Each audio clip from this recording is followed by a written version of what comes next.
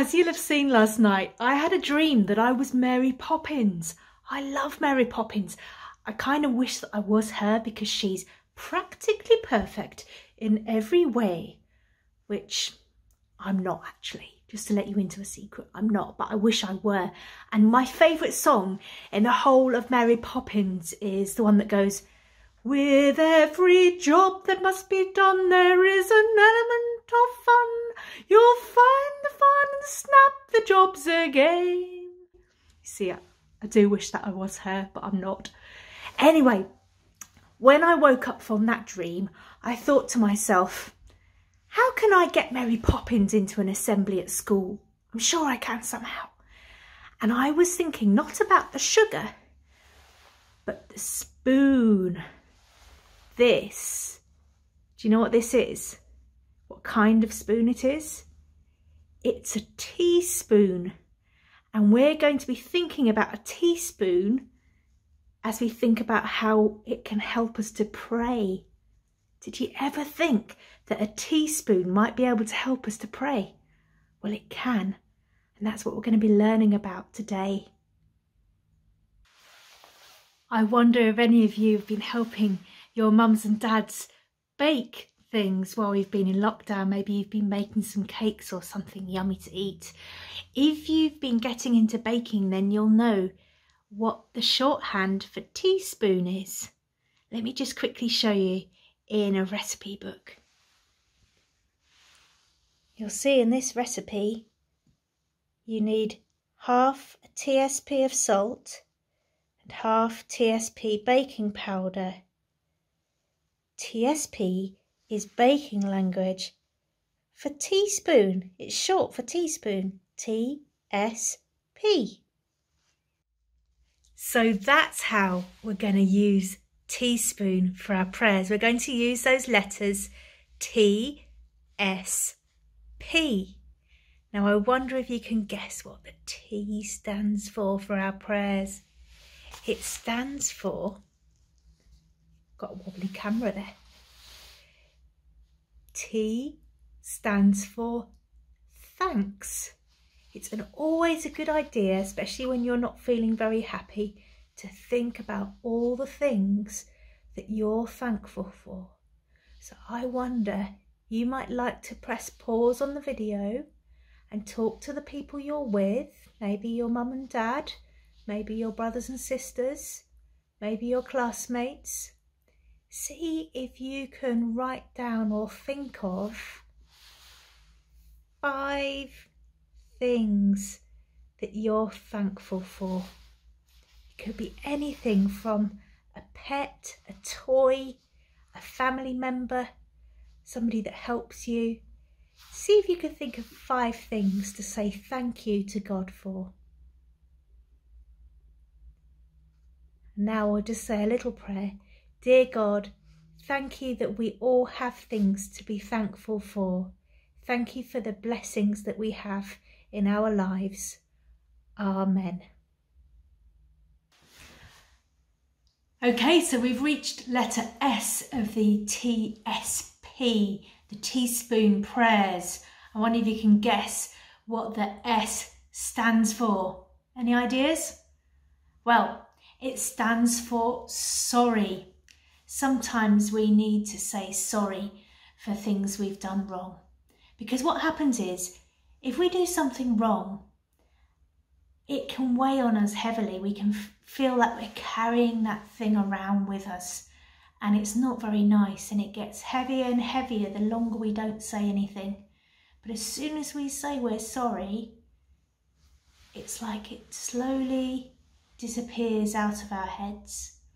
Now, I'm going to share with you a little tip that we can do, and that's why I'm in my kitchen right now to tell you this. I've come into my kitchen, and all you need for this little exercise, you might be able to see if you can get your mum and dad to get some of these so that you can do the same at home. What I've got here are some vitamin tablets that go fizzy in water. That's all they are.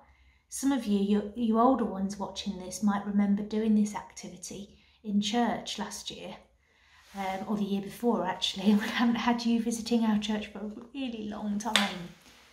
Anyway, You just need to get one of these vitamin tablets, and you could do it just at breakfast time, just to help you to let go of anything that's weighing you down. And what we're going to do this time is think about things that we wish we hadn't done or wish we hadn't said. But you could use it at another time to think about things that are stressing you out, things that are making you feel sad. So you can use it in lots of different ways. But this time we're going to be thinking about saying sorry. So I'd like you to think just for a minute or two about one or two things that you've said or done recently that you think, I wish I hadn't done that. And what we're going to do is we're going to drop this into some water and watch it slowly disappear. And that's just what it's like when we say sorry to God. He forgets the thing we've said and he forgives us and takes it away. Okay, so get ready.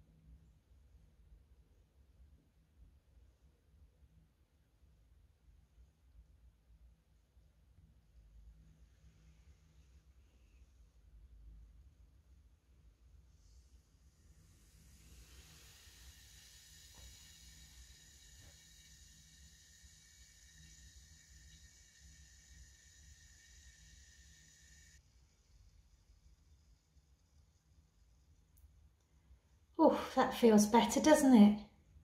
That's what happens when we say sorry. God forgives us and takes it all away. Now the last one of our teaspoon prayers, we've had T, which stands for thanks.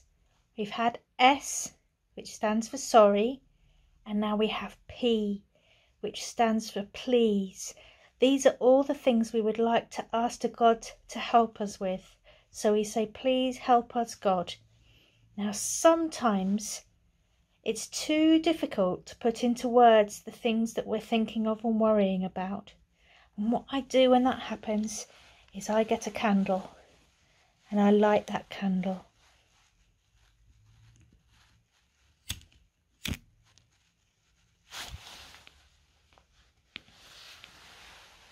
And I let that candle represent all the things that I'm worrying about.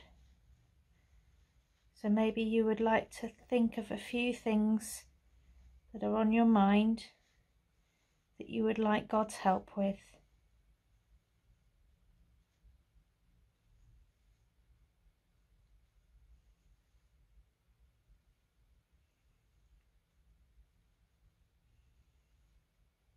Dear God, thank you that you know what we're thinking about, and thank you that you always answer our prayers.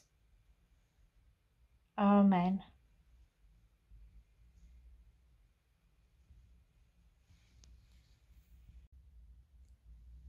Well, I don't think you'll ever look at teaspoon in the same way again, will you?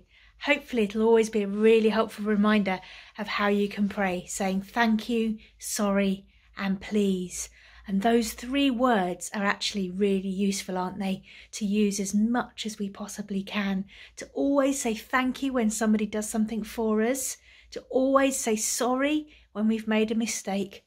And to always ask nicely when we want something and say please. So let me finish our online assembly by giving you a blessing.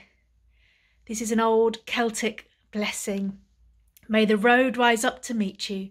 May the wind be always at your back. May the rains fall soft upon your fields. And until we meet again, may God hold you in the palm of his hand. Amen. Hopefully, won't be too long before I get to come and see you in school, but if we've got a bit longer, I'll make another video. Take care, everybody. Stay safe. Bye.